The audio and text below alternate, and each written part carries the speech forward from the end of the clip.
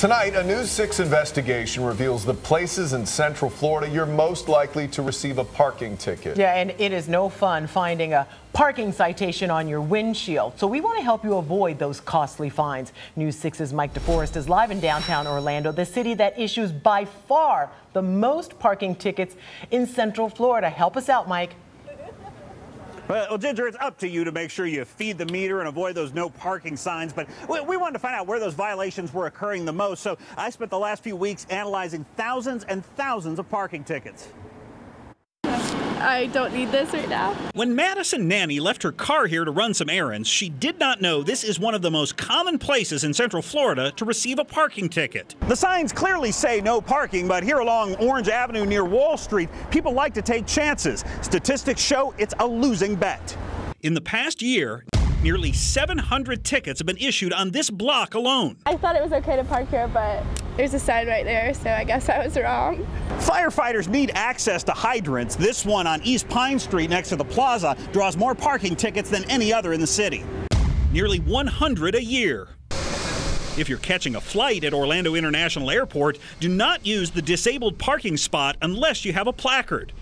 More than 200 people paid the price for that. Just blocks from the Amway Center at the intersection of Garland and Central is this city-owned parking lot where thousands of people fail to feed the meter. More than 3,000 in just the past year. But the place that keeps parking enforcement officers the busiest is in the heart of Orlando. On the south shore of Lake Eola, along this 4-block stretch of Central Boulevard near shops, restaurants, and condos, nearly 4,000 tickets have been issued in the past year to people who failed to pay their parking meters. I'm not happy at all. Jill Dorfler not only chose the most likely spot to receive a parking ticket, she did it at the most likely time.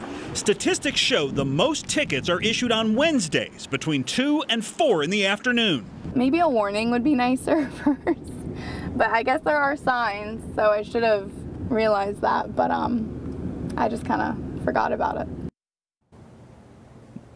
Now, we found that over the last 2 years, the number of citations for meter violations has actually dropped by about 25%. Now, that drop coincided with the installation of these smart meters. Besides putting in coins, you can also swipe your credit card or pay with a mobile app, making it more convenient, making it less likely you're going to get one of these. Matt and Ginger.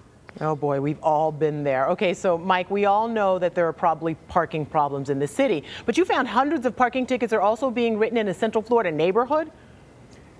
That's right. It surprised us. Tanner Crossings out in East Orange County. We found out later, though, a lot of UCF students live there. They have a lot of cars, and supposedly they clog the roads, making it tough for emergency vehicles to get through. So the HOA there has put up no parking sign throughout the neighborhood. Lots of tickets there, too. All right, should consider this our warning. Mike DeForest reporting live for us tonight. Thank you, Mike.